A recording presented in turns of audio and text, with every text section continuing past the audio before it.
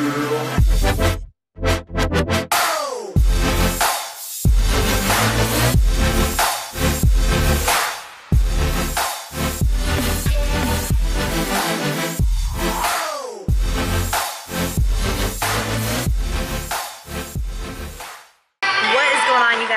welcome back to my channel and to this video.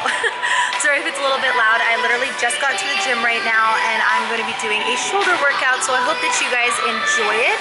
If you do, please do not forget to give it a thumbs up and subscribe so that you can see more videos just like this. It's going to be a short and sweet shoulder smash. I've already done this workout before and that's how and why I know I want to share it with you guys. So let's get to it. What's going on, everybody, and welcome to today's video. So I wanted to try a little bit different style of recording this day. As you guys can see, I just started it at the gym and I'm going to be talking to you guys through the workout just to give you some little pointers and just to talk to you guys because I like talking to you. So you're going to talk to me again with this voiceover. I hope that's okay. So this shoulder workout was short and sweet and straight to the point. Holy moly.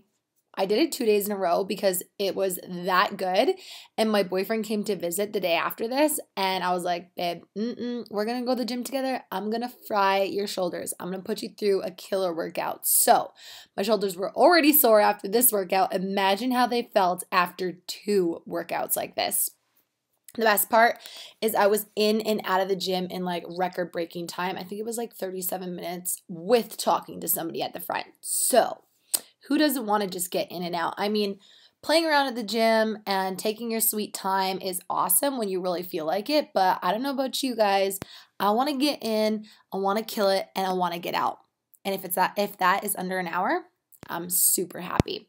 So, as always, for every single exercise, I want to give you guys some pointers that will help you be able to lift heavier and keep proper form. So I find when I do the lateral raises with the front and the rear rotations, it just kills and fries the delts, like the front delt and the medial delt. Try it, you guys. Next, we're going to move into another variation of lateral raises. I'm going to be doing a lateral raise with double lateral raise. So it's a combo. Your shoulders are going to be fried after this one. We're only on the 3rd exercise. The first pointer is to always engage your core. Make sure that it is engaged, and that will help with stability, and that will also be able to help you with lifting heavier.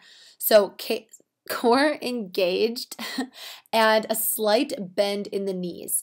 So we're going to be doing the entire workout except for the last exercise standing. These 2 pointers are very, very important.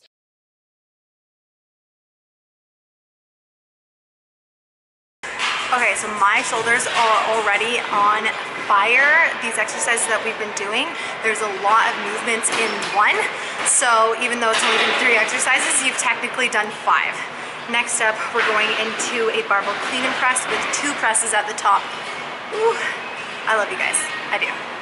At this point, you guys are probably wondering, wow, that was a lot of lateral raises, and I'm going to promise you guys something right now. Right now, I might not have the biggest and roundest delts, but I will say that ever since I started doing a lot more lateral raises, especially when I was in my competing phase and I started doing drop sets and different variations with the palm rotations and double lateral raises, I started to see so much improvement in my delts. So honestly, I swear by them. I love them so much, and they are going to be the game changer when it comes to making those delts nice and round. And I'm sorry, this exercise sucks, I know, but it hurts so good.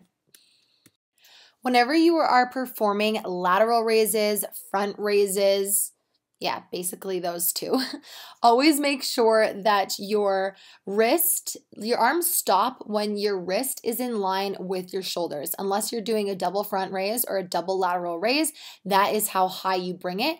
Keep a slight bend in the elbow just to protect your joints, just to protect your elbow and your delts, your rotator cuff, I should say. But I personally like to have my arms as straight as possible with a slight bend. I just feel that it activates less of the traps that way and more of, I feel it more where I really want to feel it. So this exercise right here is obviously 2 exercises in one. It's a great burnout exercise. It is the front to lateral raise. So you are essentially creating like a T. You see how we're doing a T there? I know you see it.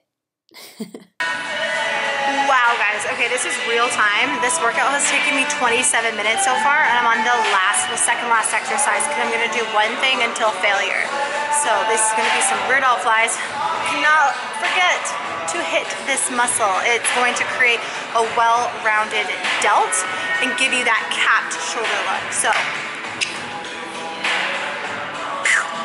the rear delt flies are such a small muscle in the shoulder that it is really important that you are practicing proper form and doing mind to muscle connection. Mind to muscle connection is important with every single lift that you do, but especially the rear delt flies because your traps can often overcompensate for this exercise. Okay, last exercise is going to be until failure, and I'm going to be doing one set of 50 reps of dumbbell shoulder press. So I'm going to grab 15s just because I'm doing 50 reps. We're going to pound it out. Keep going until you're done. Let me know down below. I know that the music at the gym was super loud this day, so I do apologize about that, and I didn't want to edit it too much because otherwise I just sounded like I was in a tunnel. But let me know if you guys like these walk-through types of workouts where I'm talking to you and doing a voiceover. I thought it was something different and pretty fun. I felt like I had my own fitness TV show. So this exercise right here is obviously our burnout workout. So we are doing one set of 50 reps, and I really like to do this for pretty much every single body part. It's really effective with the rear delt flies, the shoulder press, with squats, or even just with bicep curls. Whatever body part that you are training, basically just try to do a burnout set of 50 reps. It is absolutely killer. I did start with the 15s, but oh my Lord, I was dying. If you have to drop the weight, it's okay. Just keep going.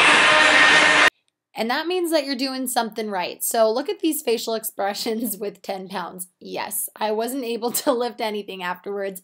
Just try to do as many as you can without taking a rest. And once you completely come to failure, drop the weight and finish strong.